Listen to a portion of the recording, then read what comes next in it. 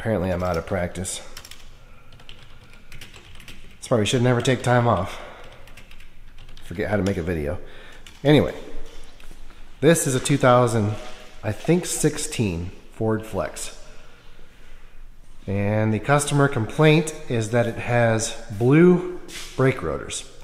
At least that's what he was told when he took it in for an oil change. He took it to a Jiffy Lube or somewhere like that, and I guess they had a little look-see, and they told him that his brake rotors in the rear are blue and that his brake pads are gone and that he needs an emergency brake job.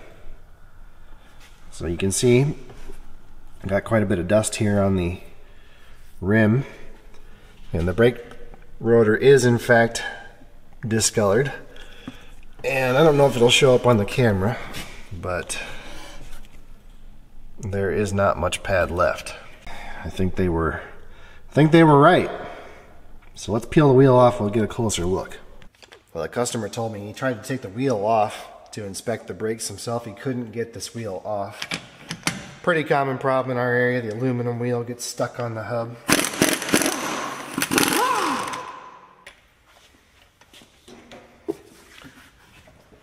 So here's how you fix that.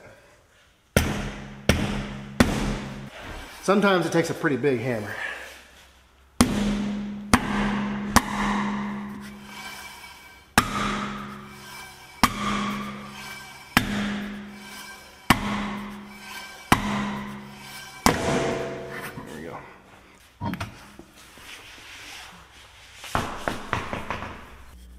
What's interesting, and why we're making this video, is that this is a wind back style caliper. So this arm right here is actually your parking brake. Inside the caliper there's a threaded section, looks basically like a bolt, and then behind the piston there's, for lack of a better word, a nut. And when you rotate the arm, the bolt pushes the nut away and it puts tension on the piston here, locks up your parking brake. They're pretty complicated inside, these calipers are, because there's also kind of a ratcheting mechanism that allows the parking brake thread to self-adjust as the pads get thinner and thinner, because this arm only has so much stroke. And I guess what I'm getting at is there's a lot of variables here why this caliper's not releasing. Could be an internal failure in the caliper, could be a problem with the hose, the flex hose here, seen that happen before. Could just be the piston itself is seized up. Could be that the pads are seized in the abutment clips. I don't think it's going to be that the pins are seized, that the caliper is not floating, because it's equally worn on both sides of the rotor. Now you can tell everything's gotten super hot. So all the kind of vibration damping material on the inside of the pads is melted off. It's all discolored. All the paint on the rotor is discolored. So she's been dragging, that's for sure. So with the wind back style caliper, you cannot retract the piston fully without rotating it, but it should have a little bit. And it has nothing. So I think that's going to be our problem. Of course, the other big problem in our area is nobody ever uses the parking brake, or emergency brake, or whatever you want to call it. So most of the time they're seized up. See, it's working, it's pulling the caliper over. But I don't think that's the problem. Well,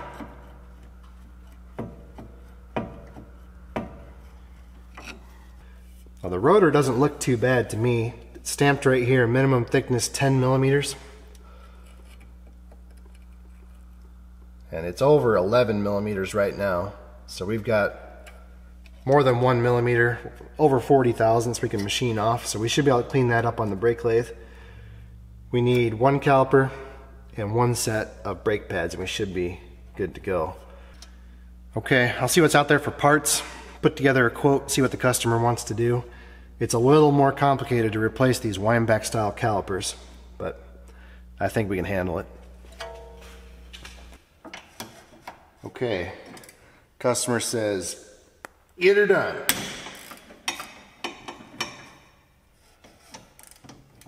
Well, that's what we're gonna do. Oh man.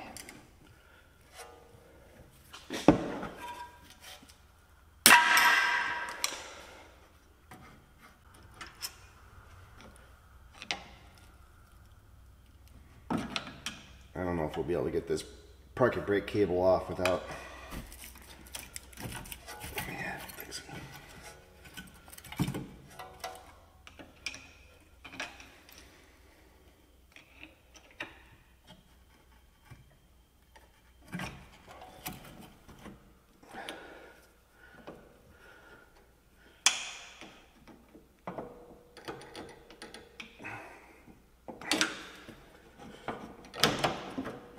There you go.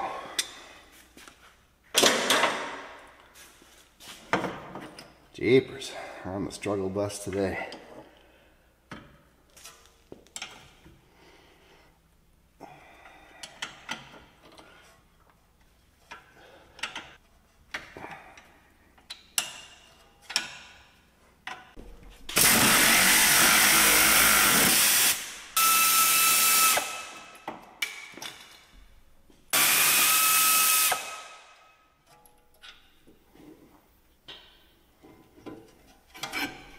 Yeah, I'm thinking they got the good out of that outside pad.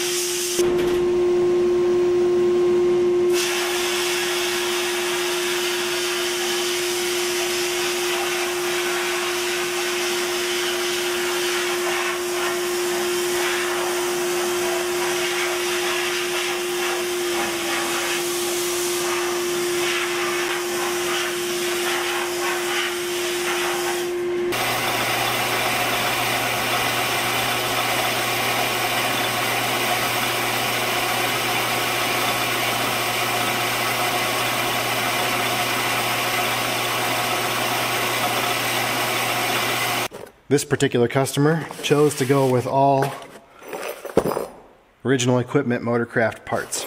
So we got Motorcraft pads and a brand new Motorcraft caliper. It's not a reman, it's brand new. It does have a core charge, of course. They're going to rebuild the old one. Looks like the ticket. Now keep in mind with the Motorcraft it does not come with the bracket. So if you have problems with your caliper slide pins being frozen, you'll need to get the bracket separately or go with the aftermarket one. I believe comes with the bracket. Usually they do anyway.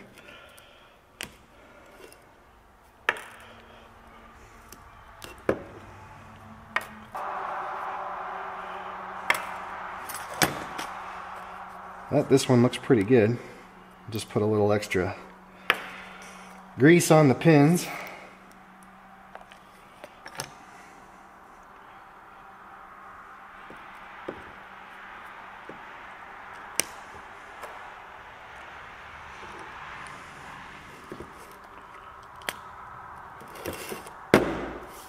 For whatever reason, the new abutment clips are a different design than the old clips, but I believe they'll work just fine.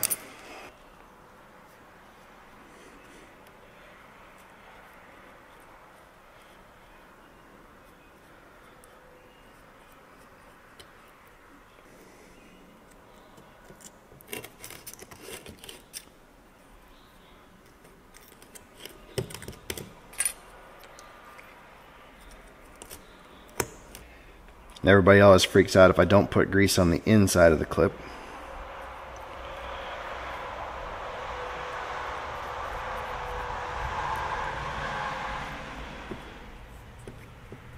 Well, there it is. Get ready to smash that thumbs down button.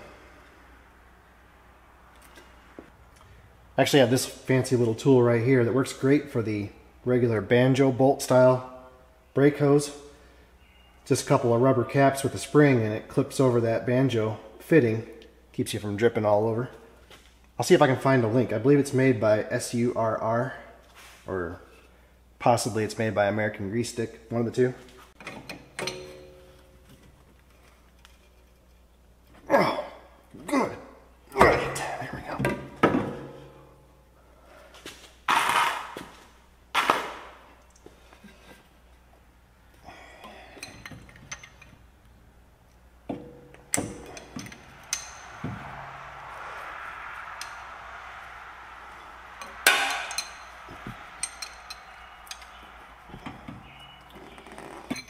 I don't know, Ford, do you think you got enough threads on this thing?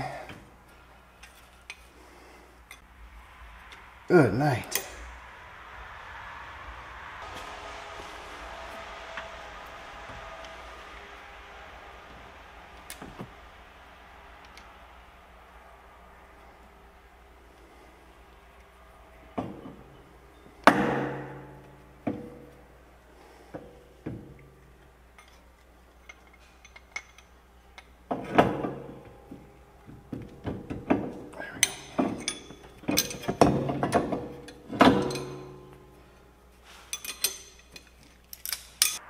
People always flip out if I don't show every single step, but I did clean up the face of the hub. I actually used a needle scaler to get down here into the corner and a flat wheel to get the outside. Really wasn't too bad. That's fluid film.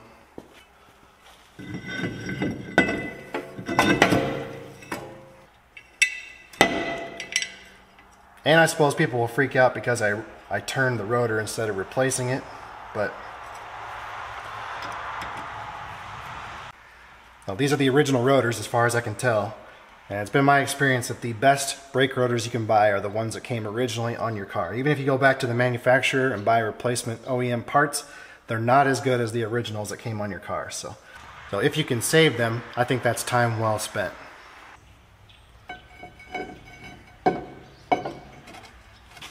little bit of Loctite on the caliper bracket. Bolts.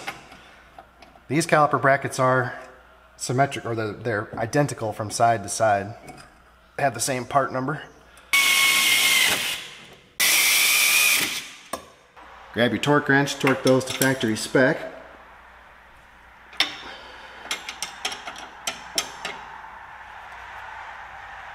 Like so. Click. Click.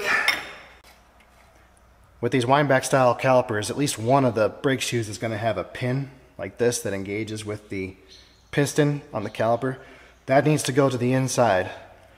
But in this case, we have the pin on both shoes, so it doesn't matter where they go.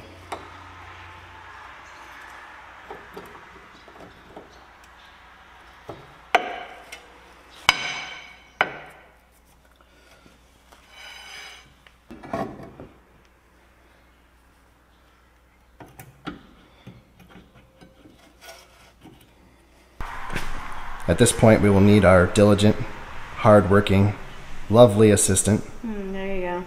You got it that last time. And the trusty pup. We need some help. Okay. Pretty please. Am I having to climb in? You will have to climb in. Of course I will. Okay. Don't Am I scratch bleeding brakes? Yeah, don't scratch the door, please. I'm working on it.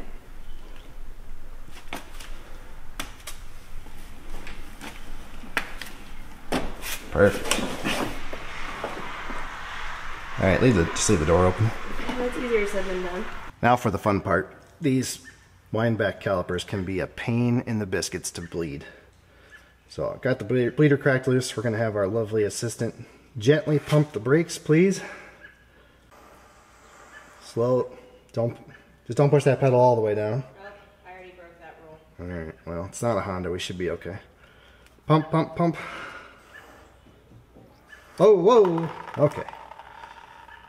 All right. So we've got brake fluid in the caliper. Now, here's the trick. What the Ford service information is going to tell you to do is bleed the brakes like normal, and then pump this parking brake lever 5 times, then bleed the brakes again, and repeat that until you get rid of all the bubbles. But you can do that until the cows come home sometimes and still not get them really where you're happy with them. So we're going to use the Chrysler method, which I found works pretty well. This is a normal caliper wind back tool. This one's made by Sunex, or it's branded by Sunex. I think pretty much everybody makes or brands the same one now. It has both the left hand and right hand threaded, whatever you want to call it, mandrel or arbor or whatever. Anyway, you're going to set this guy so that there's a gap between this plate and the end of the caliper that's about equal to the thickness of the outside brake shoe. You know, the wear material. So call it, I don't know, 10 millimeters or whatever. And now we're going to ask our lovely assistant to pump the brakes again. Slowly.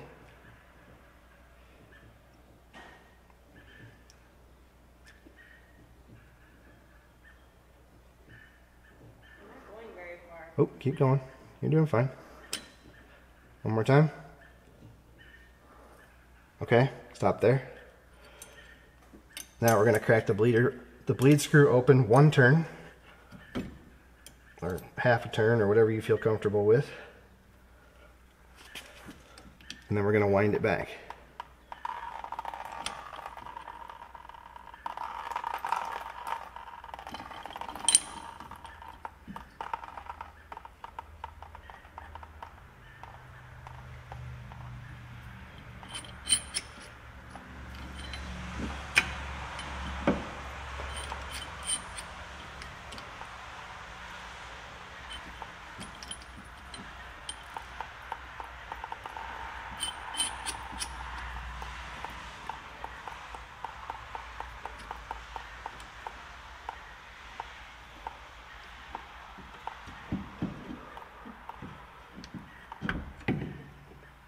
That should be far enough.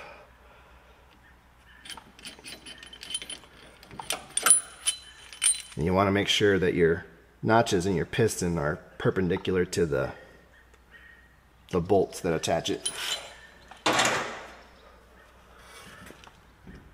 Oh, now we can tighten up our bleed screw for now.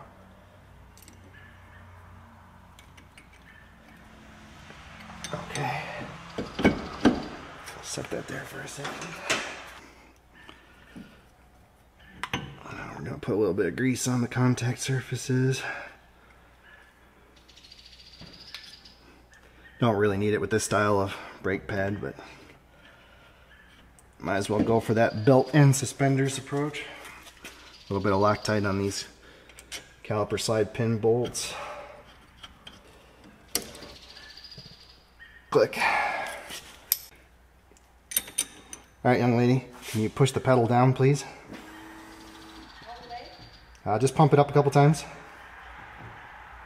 Keep pumping. Okay, now hold down. Okay, let up. Hold down. Let up. Hold down.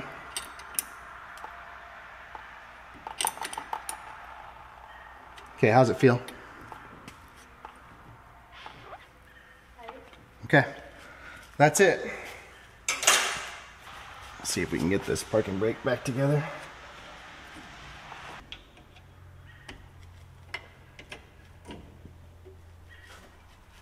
There you go.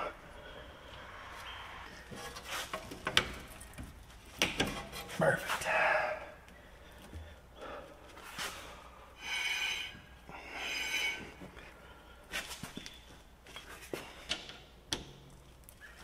And that works.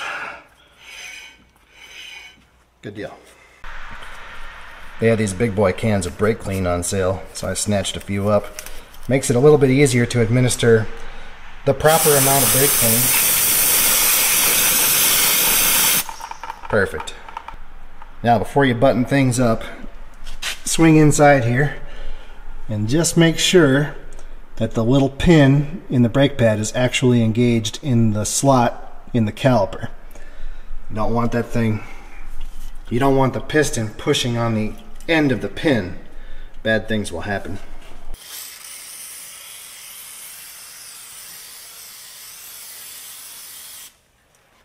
So if you live somewhere that's really nasty, you can put a little bit of anti-seize right around this flange or rim or whatever you want to call it, just to keep her from holding on so tight. But we are going to rotate the tires, or I am rotating the tires, I should say. While it's here.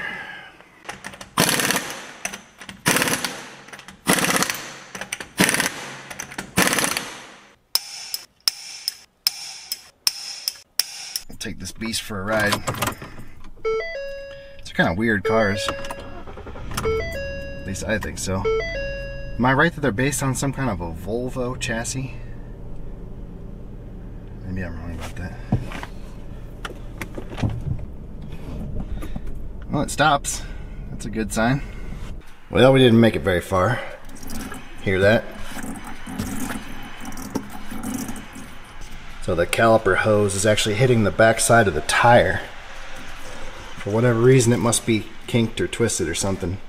Oh, that looks better. I just cracked the nut loose here and then popped this clip off, and I could turn the hose and get the kink out of it. So, no big deal. Should have done that to start with, but you know, in our climate, you don't generally crack things loose unless you absolutely have to, especially when it comes to brake lines.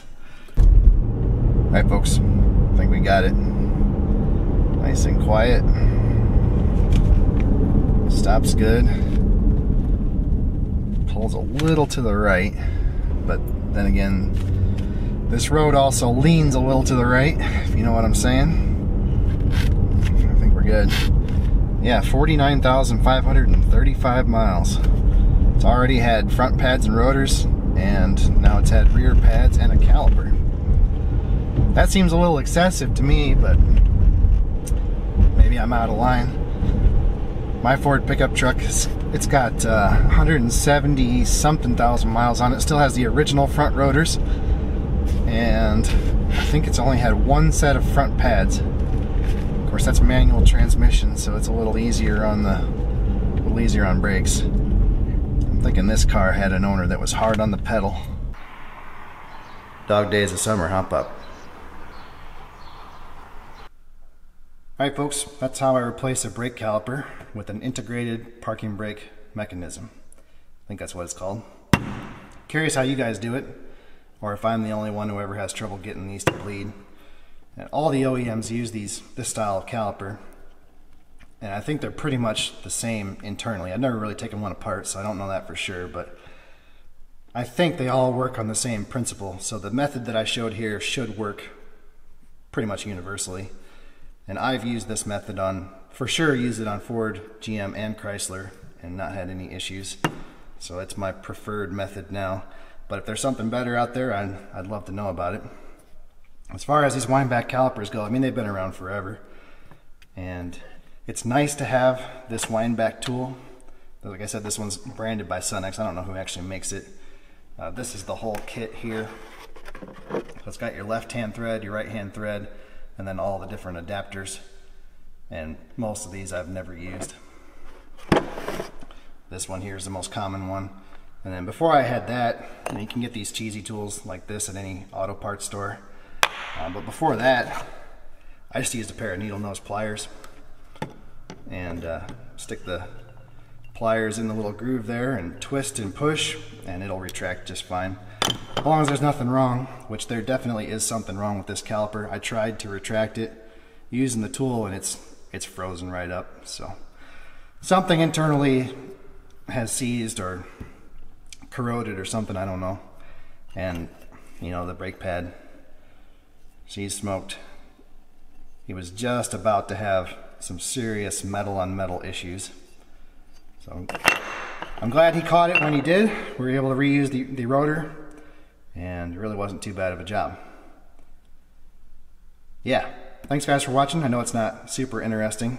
You know, brake jobs are kind of humdrum, and all mechanics, you know, do a lot of brake jobs, so they're probably bored of watching them. But thanks for hanging out with me, and I'll see you next time.